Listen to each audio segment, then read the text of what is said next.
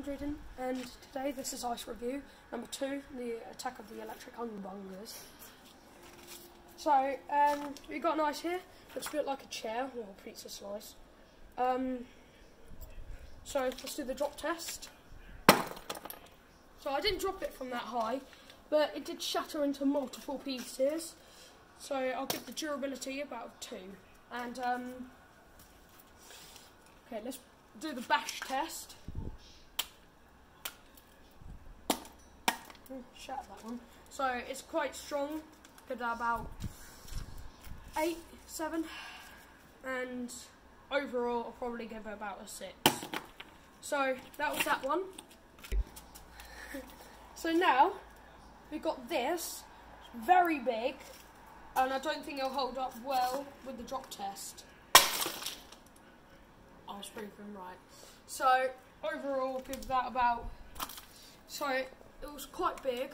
That gives it points 2 or 3, 2, because it did shatter. Now we got this one. As you can see, it's like a floor, so it's been sitting like this, like that. Let's see how it holds up on the drop test. Shatters. Well, it was quite fun watching it shatter. Overall, give it about 5, 6. Go. Here we've got our second to last one.